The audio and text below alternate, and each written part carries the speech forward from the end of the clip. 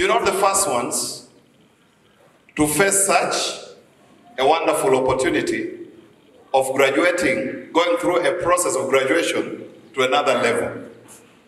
Many have been there and made it.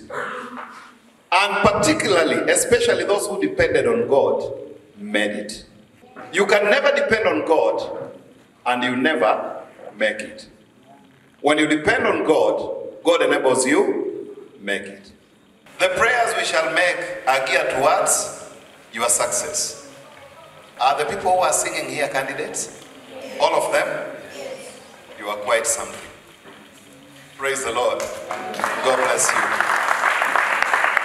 Father, I declare this afternoon into your precious blood, King of Glory, that as they are looking forward to sit their pure King of Glory, you may manifest yourself within us, Father. For you didn't leave us as an orphan, but you left us with the Holy Spirit. King of Glory, you whom I've seen doing for other people. This is my prayer, King of Glory, that you may do the same to them, King of Glory. May you indwell them, not only for this reason, but for the rest of their lives. Teach them, remind them, show them how to answer the question, dear Father.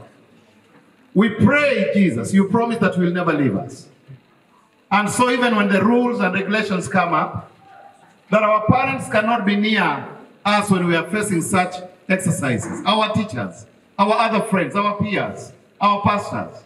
Lord, you have promised that you will never leave us. So we pray, be with these children now, tomorrow, the other day, the next day, and throughout their lives. In this nation, as it is in heaven.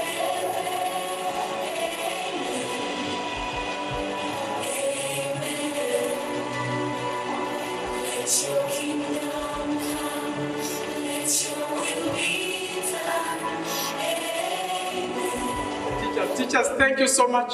In whichever capacity, whichever class that you've been going to, I know you have a hand in the success of these children. Thank you so much, teachers. I've been sharing the teachers, and even you, I've been telling you that you have been a good lot of children this year. You have been good discipline-wise. And I want to thank you so much for that. And I pray that when you live here, wherever you go, be the same.